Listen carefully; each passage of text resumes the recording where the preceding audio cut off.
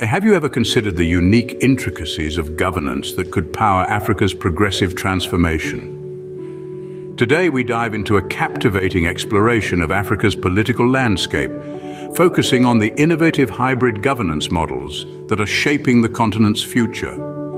First, we travel to the heart of East Africa, Rwanda. A small nation with immense ambition, Rwanda has adopted a hybrid governance model that intertwines traditional consensus building known as Gakaka with modern democratic principles. This approach has not only promoted national healing after the horrific genocide, but also propelled Rwanda's impressive economic growth. Next, we journey to the western coast of Africa, Ghana. Ghana's hybrid governance model has been pivotal in its democratic stability.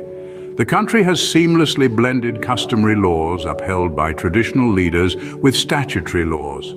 This fusion has fostered an environment of respect for diversity and peaceful coexistence, making Ghana one of the most stable democracies in Africa.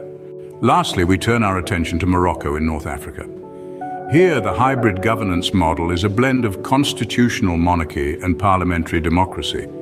This unique combination has provided a stable political environment, encouraging foreign investments and promoting socio-economic development.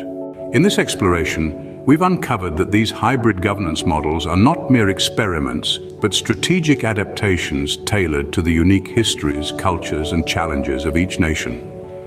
They are testament to the fact that governance, like a well-tailored suit, should fit the nation it serves. To summarize, we've journeyed through Rwanda, Ghana, and Morocco, witnessing the power of hybrid governance models in driving progressive transformation. These models demonstrate that there is no one-size-fits-all approach to governance. Instead, they emphasize the importance of context, culture, and local realities in shaping effective governance systems. In conclusion, as Africa continues to evolve, so too do its governance structures. The continent is not merely adopting Western models of governance, but innovatively blending them with local traditions and norms to create hybrid models.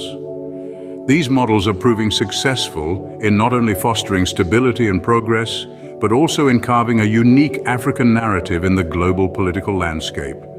The exploration of Africa's governance is a journey that continues to unfold, revealing a continent that is not a passive recipient of global political trends, but an active creator of its own destiny. And that indeed is a story worth telling.